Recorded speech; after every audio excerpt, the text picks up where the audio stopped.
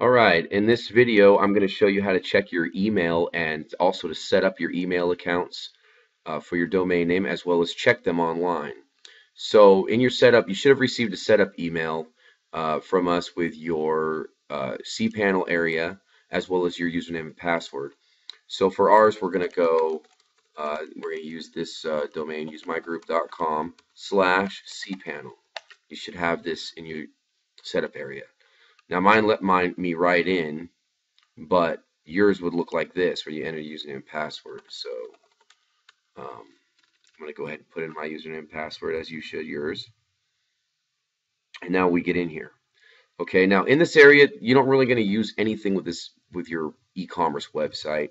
This is just really your hosting account manager. There's all kinds of things in here that pertain to all kinds of different businesses and servers and programs and things that people use. If you have an e-commerce shop using PrestaShop or one of our free shops, you won't be using any of this stuff. The only thing you'll be really messing with is this area right here in the mail. Okay, so in here you can go to email accounts, and here is where you can set up to 100 email accounts. And in here is your email. You can go, let's say we're going to do, I'll put my name, Andrew, and that's all I got to type is just my name because this part's right here. So, and I'll put my password, and then 250 megabytes means when I hit 250 megabytes of mail, it's going to cut me off. So it keeps you deleting stuff. If you want to have one that's just unlimited, that just keeps storing your mail, you can go unlimited. Okay. For me, I'm going to go 250 megabytes. I'm going to go ahead and you can also click this password generator. It'll make you one, but I usually like to make my own. Anyway, so I'm going to go ahead and create the account. Okay, so now I got my account created. Okay, and here over here you can do all kinds of cool things like change your password, your quota, and then more. Like you could come in here and access your webmail. Okay, but a really cool part of checking your mail is if you just come up here to the top, and I'm going to go usemygroup.com/webmail. Okay, just like that. I'm going to type in webmail after. So you put in your domain.com/webmail after you create your account. So I'm going to go there and a username and password pops up. So for the username, I'm going to put in my full email, andrew@usemygroup.com, and then the password I made up for that email. So anybody that has an email with your website, everybody goes to the same place. How they're directed is by what username and password they put in, which is their email and their password for their email. Okay, so I'm going to click OK.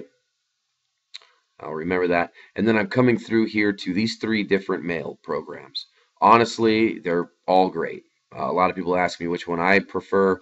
I usually use Horde, but Brown Cube's cool, Squirrel's Mail cool. They're all great programs. For mine, I'll click on the Horde, and I'll click this login right here. And once I do that, I come into this area here, and I click on the mail over here, and I have no messages in my inbox. So messages will come right in here. I can hit this refresh button right here. If I want to send an email, I can click this new message, and here we go. I can type in to whoever I want, and just like Gmail or Yahoo or Hotmail or whatever online mail you've used, same kind of situation. It's just it's on your name and your server. So if you're on the road or anywhere, you can always log into this, send email, check email, and it all comes from your email address. Okay. On the other end of it, there's some other mail functions that I wanted to show you. So I go back into the cPanel here. Here's your webmail icon. You can get to webmail by logging in here and doing this too, but I find it easier to just type into the domain webmail up here. But you got Spam Assassin.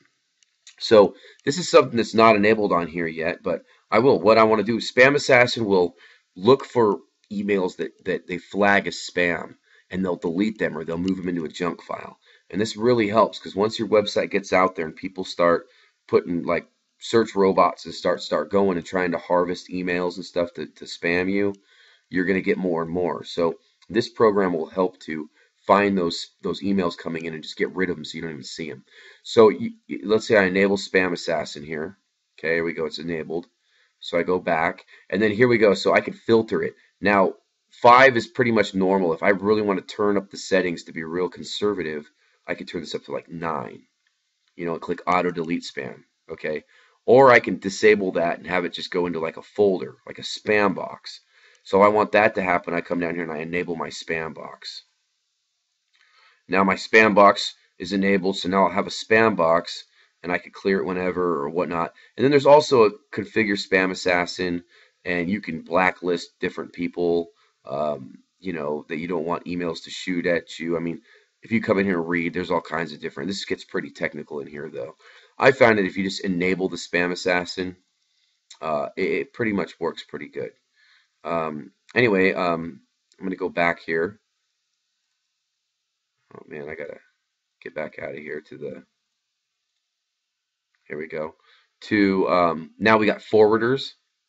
So let's say you have an email that's like you're comfortable with, your name at yahoo.com, and you've been checking that email forever, and you don't want to have to check 15 different emails.